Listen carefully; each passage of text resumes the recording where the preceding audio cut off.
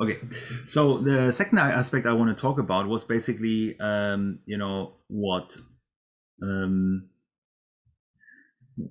what we do when we hit rate limits. So one of the, I'll put it back, it's a very contemporary issue, or was in any case a very contemporary issue beginning of this week for the APIs that we used in development.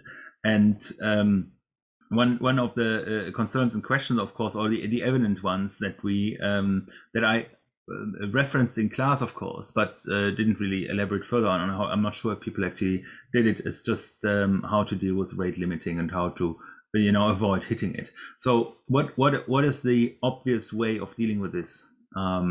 Please let me either speak up or put it in the chat. How would you deal with this as a developer? What's your approach?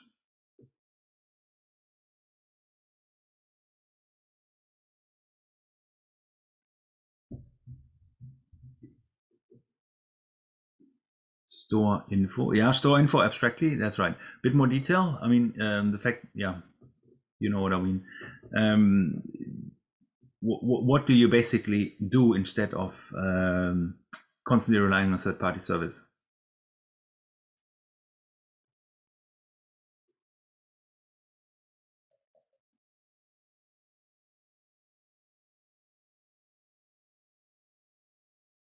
Cache the information in some way, yeah. So what would caching typically entail? If you, I know it's inconvenient to type up. You can also speak up if you like.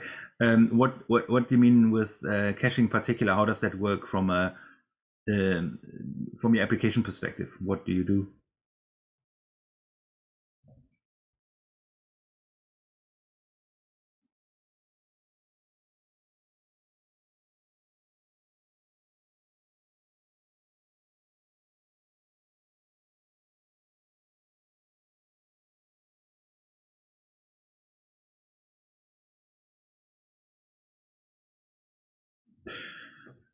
Did anyone think about kind of emulating the server-side service, the third-party service they depend on for the application?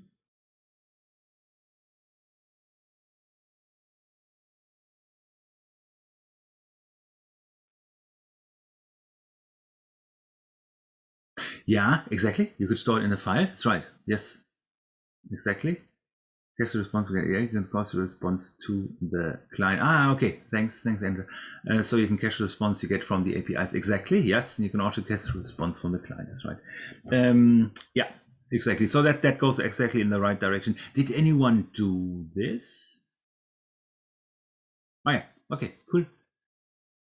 Very good. So some comment that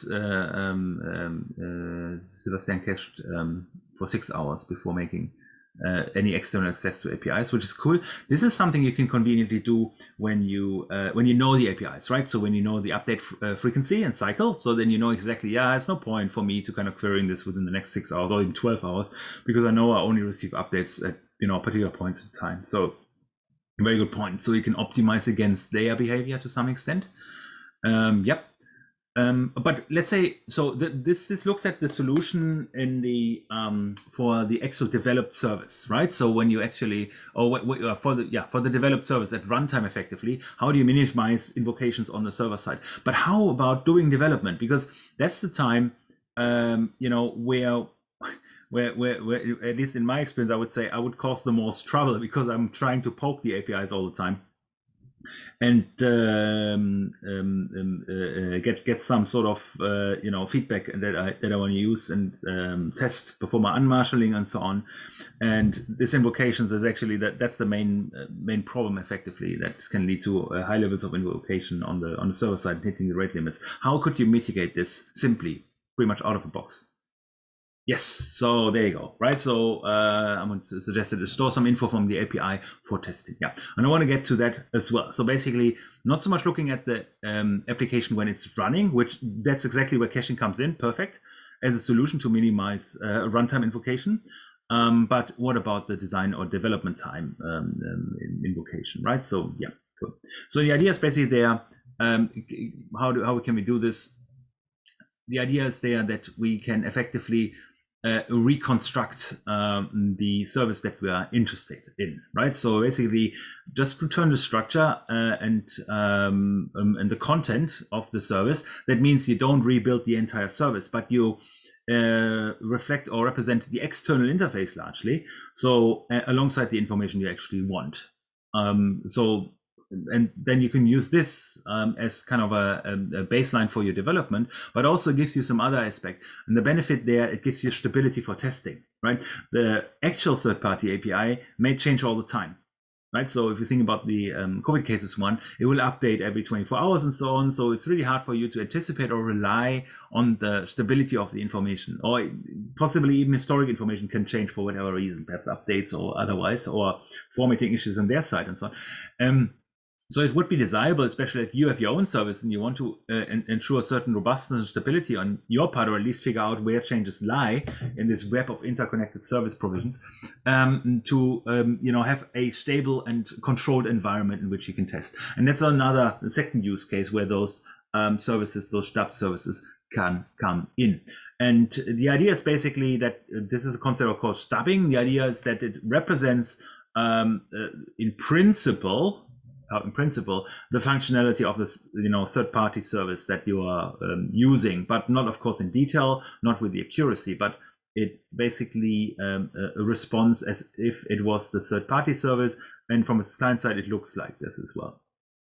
What does it mean in practice is, by emulating or reconstructing the entire interface of the third-party service, ideally, you should be quite flexibly able to kind of shift between or switch between this testing or development environment and the live environment, because in the end it would just be a matter of changing URL, right? So the abstraction that we have anyway, which is really convenient from a web service point of view anyway, is that we work on the abstraction of URL, right? So it would just be a matter kind of the switching off or switching around the different URLs, via some parameters or otherwise, ideally, to make it very easy to switch between production and development environment. Okay, so let's see, how does that look in practice? And of course, some of you will say, hey, hang on, doesn't it mean you need to develop yet another service? I'm not, so possibly to some extent, of course, but I'll show you that it's reasonably pain-free, or at least I think it is reasonably pain-free. So let's see what we can do here. Let's see, let me share my screen again. So, the idea is basically to have a very simple stubbing service that has a very trivial functionality, if you liked. And so this is that's also available, of course, in your repository now. Basically, you just emulate the server-side functionality by having some sort of mini service that has, also emulates the path structure that you have possibly on a server side. You can easily do that, right? And the idea would be basically then just to, let's say, if we're interested, for example, in REST countries,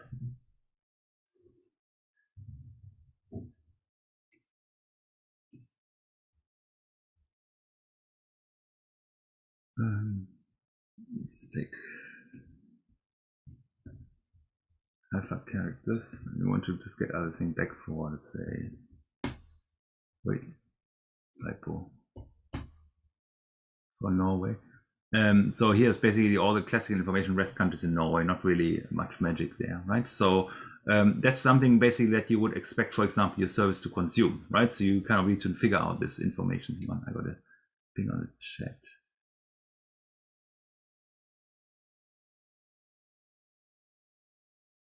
Yeah, so just building on Sebastian's earlier point on caching, just to respond to it, it's basically a specific example for caching basically was the REST countries API specifically. It's kind of fitting right now, because you wouldn't expect country information to change.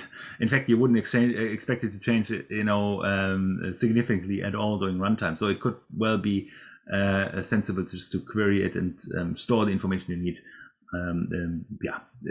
For as long as your service runs. Chances are that your service may be restarted before country information changes in the first place. So that's a very good example for this. Anyway, what I want to get at back is you need to look at the third-party API and look, okay, what's the information I actually want, right? And you're not able to replicate this entire structure, but you're probably at least able to, get one representative response from this one. So, and so here the idea is basically to reconstruct this server-side structure. Nothing, no magic here, all those calls. But the interesting bit basically lies then here. So the main.go file references a stub handler effectively. And the only thing that this thing does is basically to create a response. Of course, here now it's configured to only response to get methods, for example, but it also creates a header of content type JSON, something we know. And the only thing it provides basically as fprint construct basically writes back to the response writer is a string, and the string is taken from a file.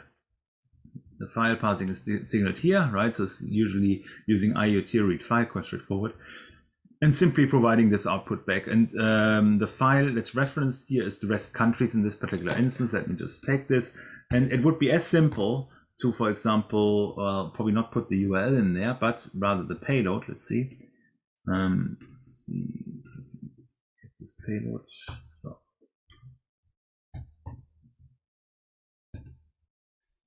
And prefix it with and basically return it, right? So and prefix it with a content type, right? So because the content type is JSON indeed, because as that's the nature of the content source here, but it could be anything really. You could also return plain text or images or whatever else. You of course would want to adjust, of course, your content type that you're returning. So that's quite important modification actually. And if you run this thing, then let's see if it goes. And yeah, if it runs.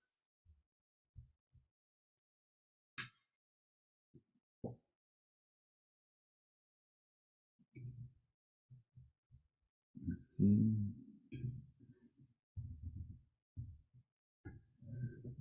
So and there we go, right? So I just ran this now on also on the root path, of course. We could also introduce subpath, make it a bit more complex, but fundamentally that's precisely what it offers you. It's the response that you anticipated. So if you have a more refined structure, for example, let's just sake of argument, introduce that as well. You could be as simple as to running. Yes, it should be running. You can also redirect it, so suddenly it sits on that path as opposed to the root path, right? So get a 404 here because it wouldn't be available, but you would get the country information at the correct path. So you can also reconstruct and represent the path structure as it exists on the server-side side. So the idea would be really just to exchange basically the host, and then you can switch between your private service and the public service effectively. So I just want to motivate this because people, I'm not sure, has anyone implemented such kind of thing, or set it up this way, or use this concept?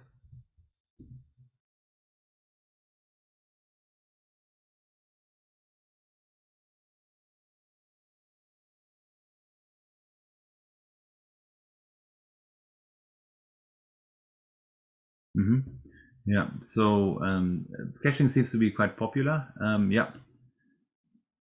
Yeah, caching is definitely a good idea, but caching is more involved, right? This one is super easy, the stubbing idea, right? So that doesn't think about caching really. It's in a wide sense, you kind of, if you wanted to, you think about it doing it manually in a way, but it's basically just providing a dummy service in a wider sense that you can use and exploit during development. You also, if you bring it down, bad luck. It's running on your machine, so it's not a big deal. Of course, you can run it also on server side or elsewhere.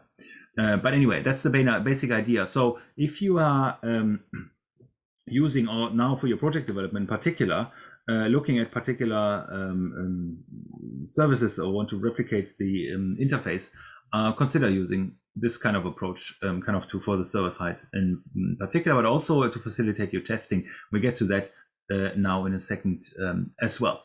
So this is provided under unusual in the Git repo place. It's called REST stub. Basically, it's just a stubbing service. You can immediately download it and make it your own, adjust it to your needs where you see fit and so on. No big magic in that one.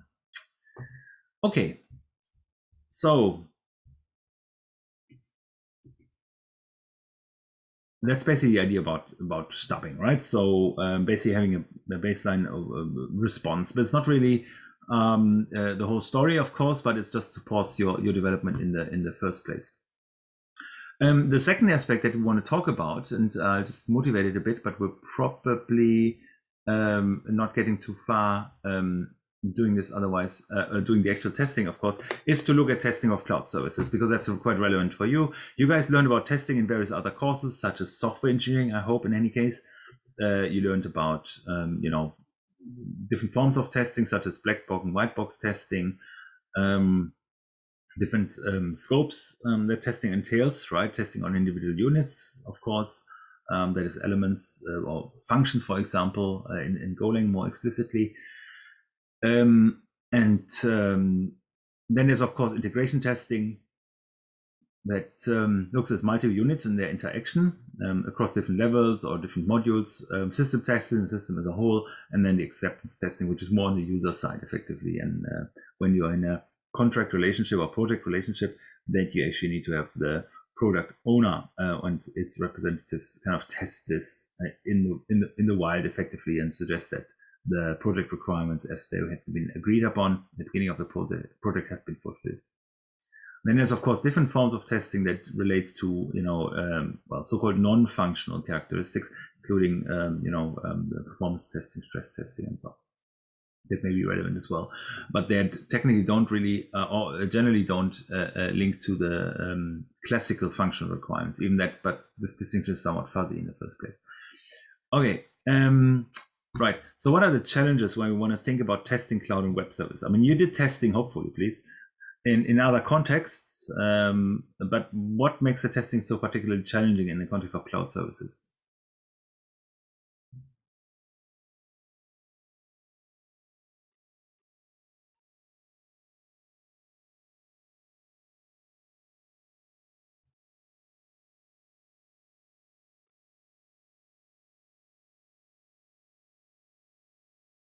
Let's see, any response?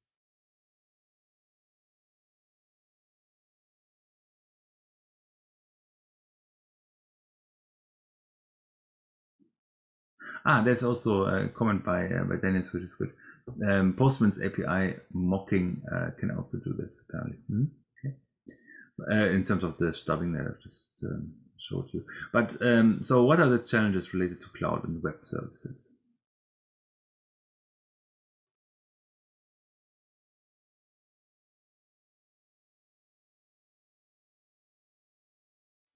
Any comments are welcome.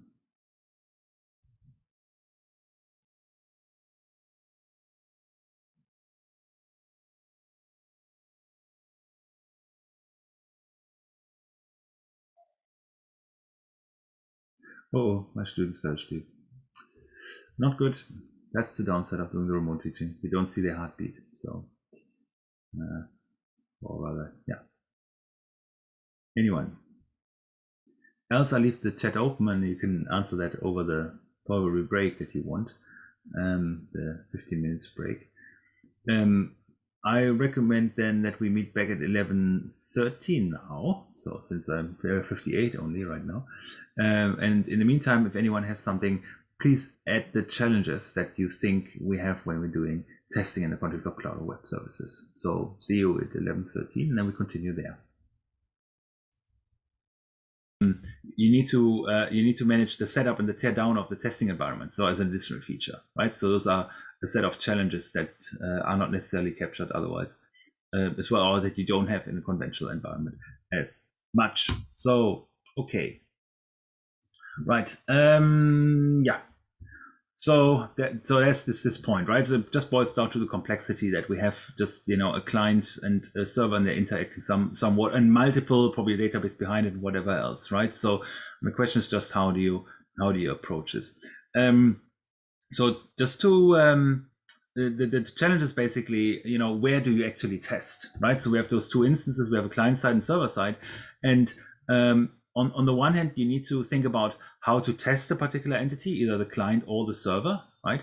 And on the other hand, you also need to see who evaluates the test on the other hand, right? So who drives the test and the evaluation. And of course, a comprehensive testing would think about testing both sides. And here, of course, depends on your service and the complexity if there's more entities and so on. But let's say, for sake of simplicity, assume a simple client-server situation here, that you have some facilities that can allow you to interrogate and ensure that they work to correspondence here. So we basically have the evaluation of the questions being there where to test the client that tests effectively server-side behavior, and a server-side evaluation that tests the client-side behavior, right? So we also need to ensure that a client, for example, that invokes a server behaves as it's supposed to be, right? So those are kind of the two perspectives on the same thing that I just want to highlight here, that we kind of will be dealing with in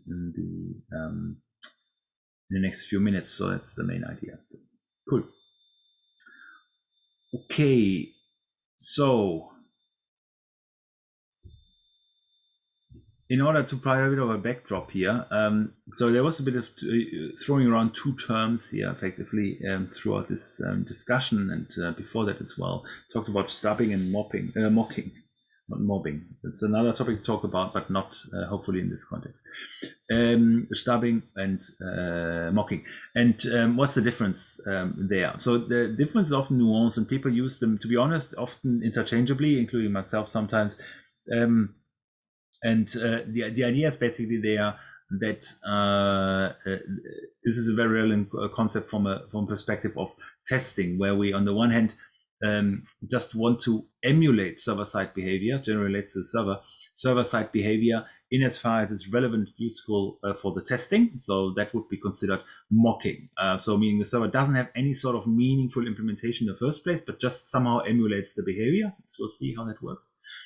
And it uses that also to assess client-side behavior, right? The server is no longer the implementation that it's supposed to be, let's say the REST country service, but what it actually is a testing facility in the widest sense that sees or looks how invocation on itself is performed. So basically deviating from the actual functionality that the server will have in production environments, right? Where stubbing is basically a subset of the actual functionality that the server provides. It's just not complete in any way, right? So, but in principle, it kind of emulates how the server will interact with you, right? So, for example, if you have the country's REST API, and you're substituting the output with a fixed output, that would be considered stubbing, because fundamentally it's providing the functionality, but it's not really providing the richness, right? You don't have different paths you can navigate and all that kind of stuff. Just a subset of it, but it gives you a starting point for the behavior. So that's what we a stubbed service, right? So mocking is kind of a hollow service structure that just emulates bare behavior and has other facilities embedded, whereas the client, where stubbing kind of seeks an alignment with the original intention of the service. So, okay, so talking about the evaluation perspectives, so just to motivate this a bit, there are, as I mentioned, two pathways. On the one hand, you could want to evaluate, either the client or the server, but you also need to decide who is the, evaluating party. So it generally means that the counterpart evaluates the tested entity. So if you think about the standard case that we want to test a web or cloud service, it would basically be the client sends some sort of request to server side, surprise, surprise, and awaits the response and evaluates the response, right? So giving us some sense whether the server did actually the right thing. In this instance, the evaluating or testing entity is the client, and the tested entity is the server, right? So the client doesn't really assess its own functionality in this instance, but rather assesses server-side behavior, right? So that's the starting point for the next kind of discussion that I want to, or example that I want to show you, just to see a bit of a basis here. All right. So first of all, so it's the REST stub. I can leave this there. So it's latently related to testing, but not at the core. And let's look a bit into testing to some extent. So here's a set of examples, but before we go into examples and how they're constructed and how we can do meaningful testing, let me just motivate how testing is done in Golang again. I think there had been a session on this already, so you should have some background on doing this, but nevertheless, I'll show you some principal pointers. Feel free to comment at any time. I try to keep an eye on the chat. It's not always easy, but I think I'll manage. So, and by convention is basically that the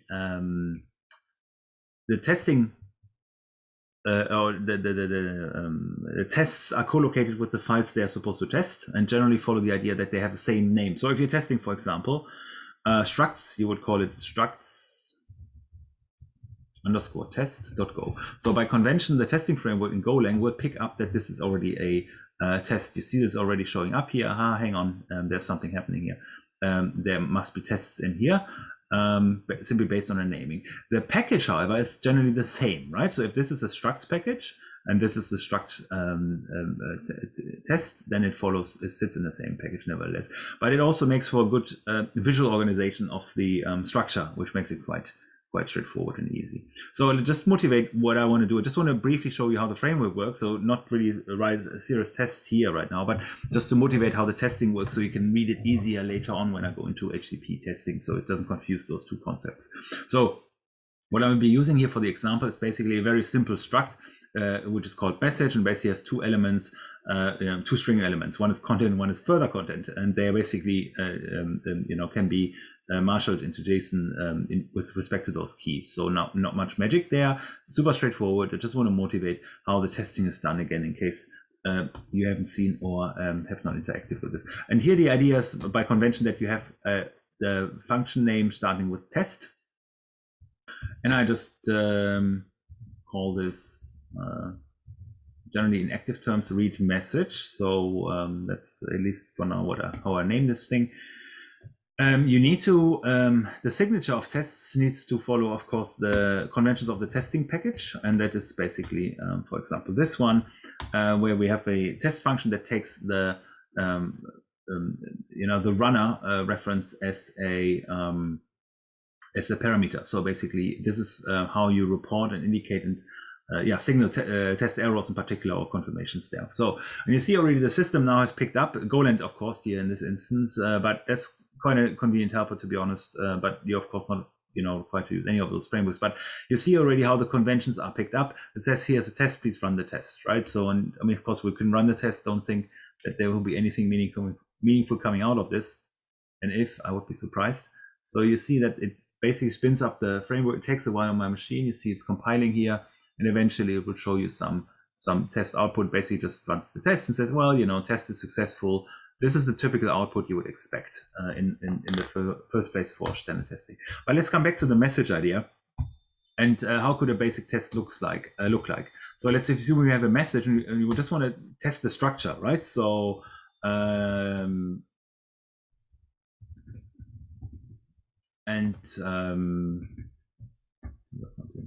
secondary.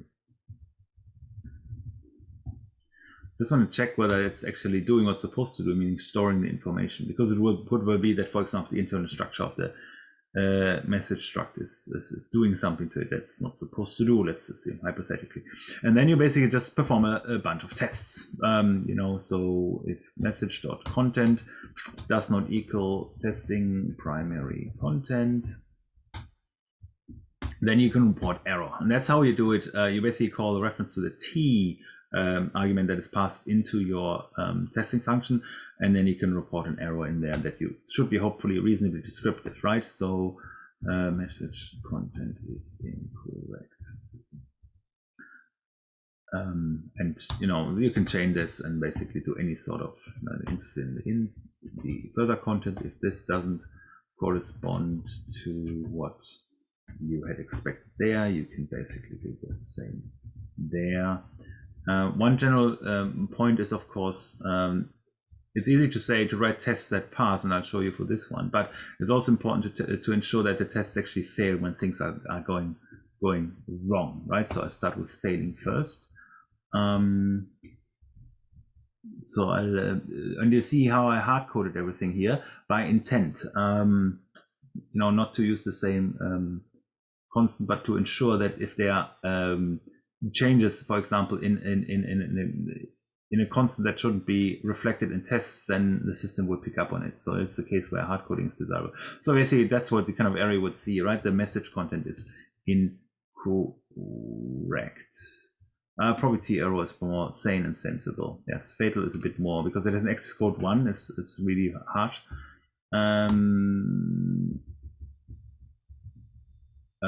I tend to have lately used quite a bit. The reason is that I have had extensive tests and I didn't want to scroll through, so I didn't want the system to continue the test execution. But test error is the more sane one. That's right.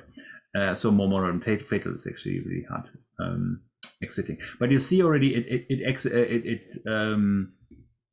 responds with the correct error basically, and signaling that something is going wrong here. So now I can change the spec. That's the principle of test-driven development, that you actually check whether the content is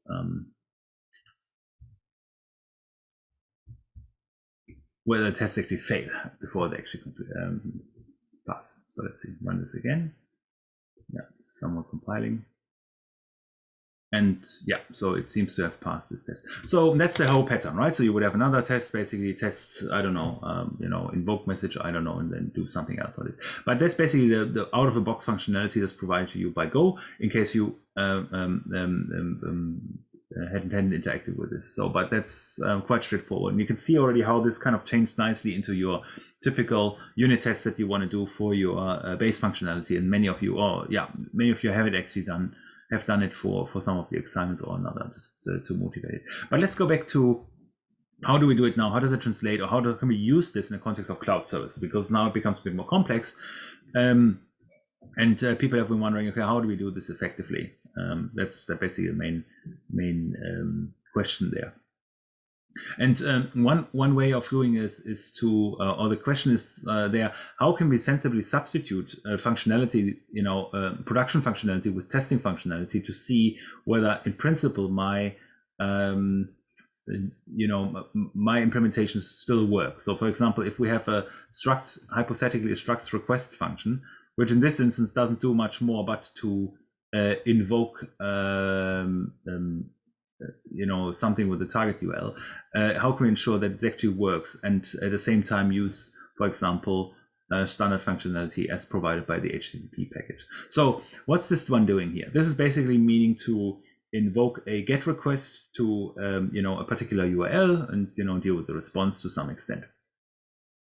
And then this one is modeled in a way so that it actually can take the default HTTP client as it comes out of the HTTP package from Golang, for example, and also signal that it's expecting a GET request. Remember, we have two types of two ways rather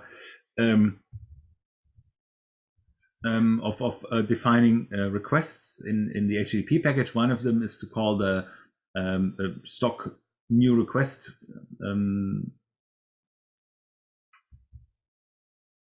new request constructor, if you like, in which you can provide the method, for example, post get, delete and all those puts that we discussed about the URL, and then the body to perform a request. But you can also have a contrived version, which is basically just saying the get, right? So the get call directly on a client, it basically pre-configures the method, REST method in the first place. So that's the variant you see here, a bit more simpler way of doing this.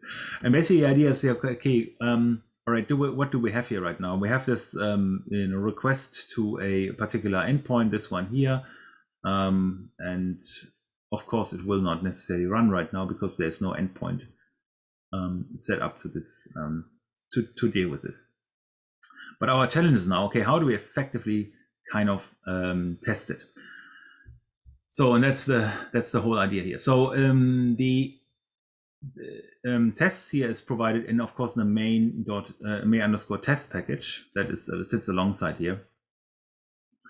And if you look carefully at the bottom here, you'll find that there is one, well, there's actually two test functions that are kind of configured to provide some test functionality. So the first point here is how do we now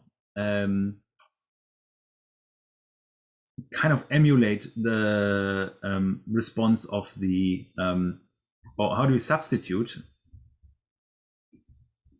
this particular request that comes from is sponsored by the HTTP package with one that is actually testable in a way, right, where we can predefine a response. Here you see right now that whether it's this cease to invoke the URL localhost port 8080 with the default client here, right? Can we find a meaningful way of substituting this one here for a mocked, basically, server instance of server-side handler that kind of provides the response irrespective, for example, of the URL, so that we're not, affected by the fact that the URL is hard-coded here. So, and the idea is basically quite straightforward. So, how does it work? Let's see.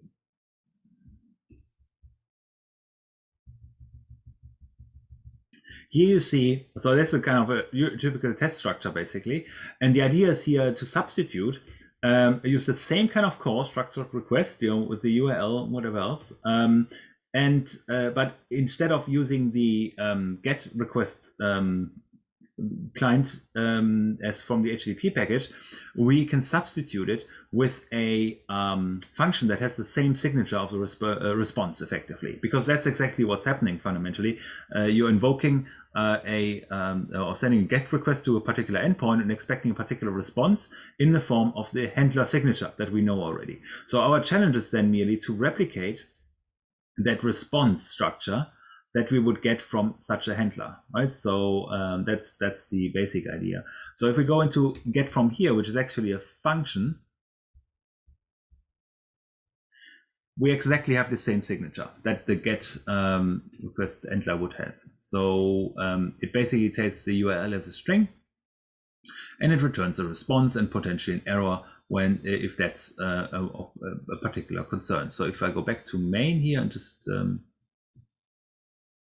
hover over this, you should see that the signature of the response from the GET request via the default HTTP client is exactly the same one, right? So it has a GET with a URL that's passed along, and then followed and receives as a response reference and potential error code. So what's happening here is basically we replicate this complete signature. Different function name doesn't matter, but the signature is the same. What can we do then? Well, we just emulate a server-side response, right? So how does a server-side response look like? Guess what? I mean, the usual ones, including the provision of, first of all, we create a response, of course,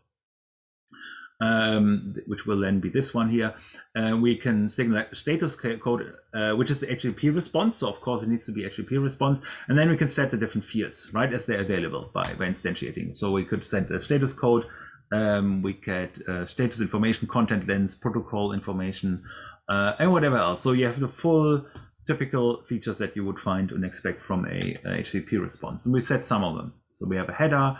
And the header also has a content type. We can set that one as well, generally accessible via a response here, .header being the header and body being the body. So those are the two kind of main points. In addition to that one, the status, I think that would be a standard one you want to kind of define. After having set the header, we can create the message. This is where this message struct comes into play, because the idea is to have a prototypical structure for JSON structure that you want to embed, so we can test a bit complexity on JSON as well,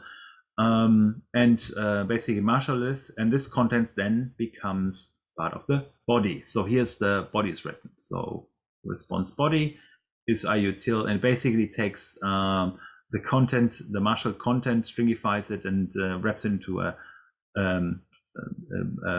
byte buffer, was then kind of attached to the, or serialized into the body of the message. And you return this one and no error, so a nil error. Recall, if the error is nil, that means there was no error. So basically bluntly hard code the response here. That's what the point I want to make in this instance here of the functionality. So in here you can of course use functionality you implemented. We talked about we had a look at this message struct, for example. If you had some sort of business logic or whatever else that would happen here, you could implement this here as well, and so on.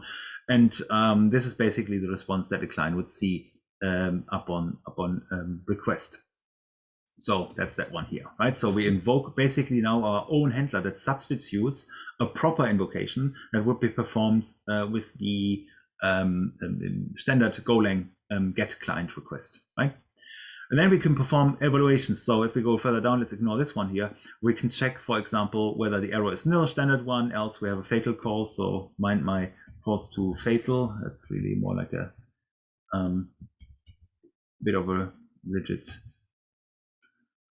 response. And status codes, for example, if the status code is wrong, of course it won't be, then this one is throwing an error. If the content type, for example, doesn't correspond to application data, and so on. You can basically test through most of those features in as far as relevant, right? So, and finally, the parsing of the JSON structure that yeah, this probably should fail as well anyway. And see if the content does not correspond to what it's supposed to be. So basically, it can test the entire content of this handler more or less as it's provided, which can, in fact, basically include the server-side functionality. All right, so if I run this thing, let's see if it actually works. It set this to false. I get to that point in a second. It will, yeah, it should run. This has done before, so.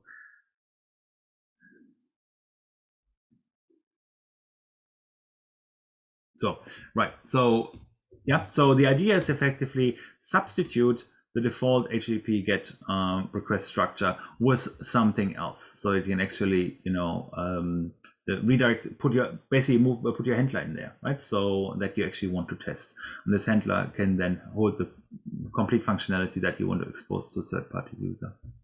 So this tests basically your handler in a dry sense, in a sense that it emulates the behavior directly, but it does not actually include any sort of network interaction, right? So simply by taking the shortcut here, we actually don't really need to interact truly using this URL. The URL is passed along into this handler, of course. Recall that the struct request function looks as follows. It basically calls the target function that has now been our replicated response structure, and calls it with the URL as parameter. But as you have seen in our instance of the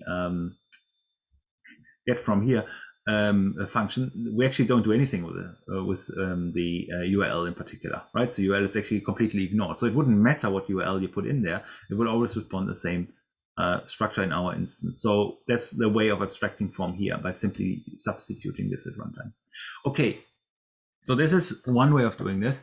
Again, as I mentioned, this is kind of directly invoking the handler. The system doesn't even know that it doesn't interact, or Golang, from this perspective at least, it doesn't even know that there's no, network connectivity involved, that the actual HTTP GET client is never invoked. You just get a direct response. But in many instances, it may also be desirable to, of course, test this, including the kind of network structure. So you want to have a way of tearing up and down a small or a separate HTTP server that kind of can provide you with basic functionality just for the sake of testing, right? So how can you use that handler on an actual HTTP server and test whether it operates according to spec? And that's where the second part comes into play. So this was get from here before, but the second one here is basically this function called start HTTP server. And what's happening there? Well, what's the signature of this function in the first place? Well, effectively, it returns an instance of an HTTP test server. And that one is actually a thing. So Golang has, as part of its HTTP test package, a set of functionality that is just for that very purpose, to test HTTP services, because it's so centered around, of course, service provision in different ways. So, and it can create instances of TLS servers, so even emulate certificates providing services, and standard HTTP service and so on, right? So, and meaning this can actually be used then for invocation. So you have the various functions for the instantiation, but more important, it allows you to create a new server with a given handler. So that's the basic signature that we would be using here. So new server, and we provide it immediately with a handler. So the difference to The conventional server, as we know it, the HTTP server that we use so far, is that the tear up and tear down is reasonably straightforward and quite simple. It doesn't have the complex path structure that we have, so we need to organize our API by different locations and so on. But instead, what it does is basically just allowing you to test an individual handler. So you have a server, just pass the handler function as it is. Or define it inline here, so it's kind of defined inline here, of course, and then perform your interaction on it, tear it down afterwards. So let's have a look at this. So this calls basically http test new server, and we immediately just provide, so there's not this path prefix that we usually have, just immediately provide the handler function that we want to test. The handler function could be a reference, of course, to a function, but here we actually again make it very explicitly inline.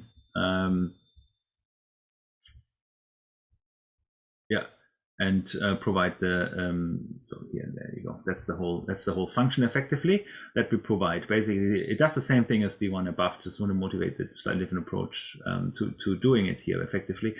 That we encode the message and write the whole thing back as it's supposed to be. So that's the HTTP server.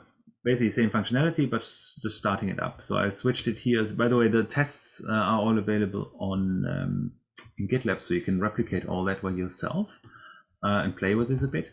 So basically, when using what's happening in order to create the HTTP service? Well, of course, we need to start an instance in the first place. We get a reference to it called defer server.close as well. This will ensure that the server is actually closed down at the end of the test, right? So before it runs out of scope, it will call close on the reference, so that the server teardown is managed for you, which is really convenient. So you don't ever need to deal with this. But the magic comes now. Okay, we have this HTTP server, but how do we know what the URL is, right? So because it doesn't allow us to specify much as part of our declaration of the server structure and so on. And here the idea is basically just the server URL once run is actually responded, returned on the URL constant of the server, right? So you just call server.url. This will give you URL of the server, and they can actually use. What we can do then is part of our actual invocation from a testing point of view. Again, recall we have this request that we want to perform on a particular URL. But now we want to use the HTTP default client again, because we now have reconstructed the network structure again, that we have a server that hosts this handler and our client that now needs to connect to the server. So we can, instead of responding directly with the handler, we now respond with the or pass it through the HTTP GET request instance again. And that's what's happening here, right? So we use HTTP default client GET because we now know that's the URL to be invoked. So see, does it resolve? Oh, no, that's just resolving to the original. Okay, so and then afterwards the same idea. You can basically perform exactly the kind of same tests, right? Because it should have the same status code, and it should of course process, should not return any error. We can read the contents, unmarshal the message, and so on. Get all this content out of the system. That's basically the idea, right? So it's two variants, but it allows you to test the functionality that's provided by on a server side in particular in two different ways. One's without networking, directly invoking the handler, but giving the system the impression that it's nevertheless, or using the same basically API for the interactions. For example, if you devise such a function to kind of perform this linkage, you can make it very interchangeable in a testing environment and the production environment. Or we spin up a test server that takes the original handler as it is. You can basically just pass the handler by reference here into this new server and tear it down afterwards. So you have complete network interaction, considering network interaction. So those are the basic functionality that we have in order to test some server-side facility that it correspondingly responds. So one other aspect I wanted to show you, in addition to highlighting the Golang standard way of assessing or performing tests in the testing package, in many other languages you will have found convenience function. For example, in JUnit, if you did Java before, you will have the assert statements, right? So we make certain assertions about a state, a desirable state of variable values or whatever else, really. And I just wanted to highlight there exists an equivalent for Golang as well. So if you're very comfortable with this and you want to use this because it's a bit richer, here you kind of need to reconstruct your tests, or the test conditions more or less manually, right? Also comparing stuff and constructing the response messages and so on. But if you want to have more simple and concise signatures, you could consider using the testify assert package as well. All those packages, by the third-party ones, by the way, are linked from in our wiki as well, so you have a quick reference to it. And this sponsors you with different primitives for performing the testing. So this is the same function as above. The only difference is that the tests are performed using the assert statements. So I'll just show you that in a second. So same principle, you can do it with or without HTTP server. It doesn't really matter, you get the response you want to assess. And I kind of, for the sake of illustration, I left the original test there and just added the new assert statement, the additional or the alternative assert statements as well, just to signal how much more simple or expressive, I guess, also those statements actually are. So it's an alternative. There's no obligation to use them. I'm just highlighting it, especially for the ones that are acquainted with them from other programming languages. So it's quite good to know that Golang has that in principle as well, via third-party libraries. But those libraries have been around for a long time and are fairly stable, so I wouldn't hesitate to use them, to be honest. This one at least has been around since 2017 and has continuously been developed as well. But what can you do? Well, those assertions can, for example, say, like assert that, something is nil. So that's a quick way of doing the error testing instead of writing this out here. So assert nil, you always pass the reference to the test runner, which is passed through from your test function in the first place, as in all cases. And basically then the variable you want to test for and the message you want to offer in response. And then this function deals with the assessment, basically writing the conditional and formatting the response message correspondingly if there's errors. Similarly, for the equal, for example, assert equal, assume that this one, so and if you look at the signature, it also signals the content of the argument. So again, you pass the test runner and then the expected value, test data is okay if you want, and then the actual value here, for example, which comes out of the response. Important to get this right if you use this kind of approach, right? Otherwise you get the wrong reporting. So what's the expected value and what's the actual value? And then you basically can also provide a message that is produced only in the case of violation of those test provisions. Similar here, testing, for example, for the header, something you can do. And so on, assert nils. So yeah. And then you have here, for example, a slightly different one. You can also assert non-nil, of course. You want to assume that the message that has been produced is part of the unmaskering and deserialization is, of course, not nil. Then this can be tested as well. And you can test the actual content again using .assert.equals as one of the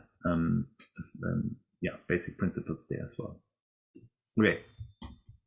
So what else do we have? Yeah, so there's quite a bit there. Also matching facilities. So if you have an approximate matching, an exact matching, you can test for existence of files, for example, that are produced as part of the execution.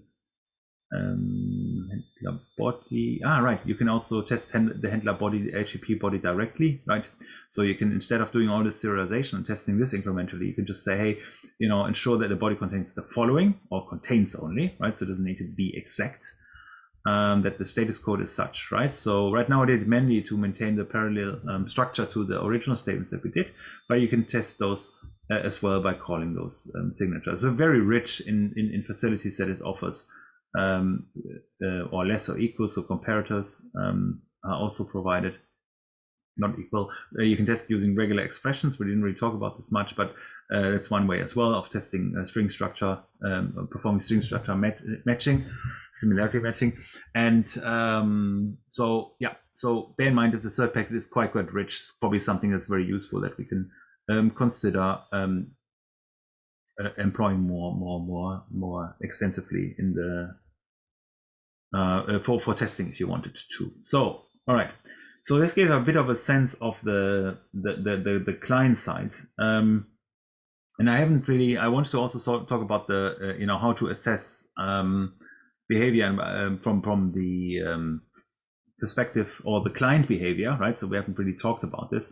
So, but I think in the interest of time, because it will take me a bit to walk through this idea, I'll probably leave it for our next session, because we covered quite a rich set of different topics already today, right? Starting with the idea that making up for the buckets, I guess.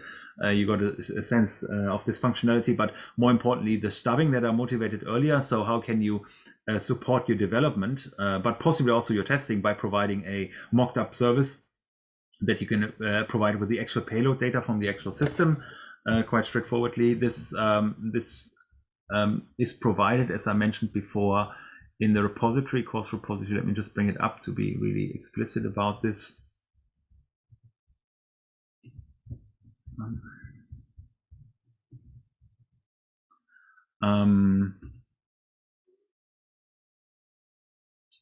See what shows up. Rest up here, this one here, right? That's basically this one. So if you want to use it for your development, feel free to do so, or a variant thereof if you liked. So that's the basic structure. The second aspect I showed you was basically how to perform HTTP testing with focus on assessing handlers in particular, right? Either by direct invocation of handlers, by substituting the request GET client, or by using the HTTP test server, which is a really powerful feature that Go comes with it out of the box. And also looked at the different forms of how you can actually perform the evaluations, either directly on the test runner itself, which is quite straightforward, or manually if you like, which is quite straightforward, and then you can signal notifications via the test runner, or you use, for example, the assert framework, which is basically giving you the richer features that you find from other programming languages as well. So that's found here with some brief discussion, but you can have a look there as well if you want to rerun this on your own machine and kind of reconstruct what's actually happening here in detail. So it's called httptest examples. So it's exactly the repo I just showed you. Okay. Yes. So that's the main point. I also provided some resources in response to the testing concern in particular right now, related to link to the httptest package and the testify one as well. That's the one that has the assertions in there. And what I haven't talked about is mocking in Golang. So I'll probably, I will do that next week then, and kind of to complete the picture a bit. So that will make more sense than next week. And also provided some links to kind of the differentiation between mocks and stubs, and as far as relevant or of interest for you. Okay, so I leave it this for this particular session, but at least you have hopefully a starting point on how to think about testing for or stubbing for your development or your quality assurance of your project. So it's something that's very important. So last thing, I hope there is some progress on the group formation in terms of the project, because that will be very important for us to get started and going, given that there's not really much time left. I hadn't seen many issues, and there was no new issue right now either, about people searching for groups or looking still for partners. I think it will be quite imminent, if you haven't already, to kind of find a group and narrow it in on the different topics. I saw there were some updates on the topical list. I'm not bringing it up for privacy reasons right now, but so just ensure that you find opportunity to sharpen your proposals a bit more, and also to add your groups there, so we get a good overview of who is actually already organized in groups and who is not, because else I think only sensible move would be to bring the rest kind of together, or set up groups, I guess, then to ensure that people are actually paired up in order to produce some meaningful output. Okay. As usual, a lot of talking on my side. Questions from yours?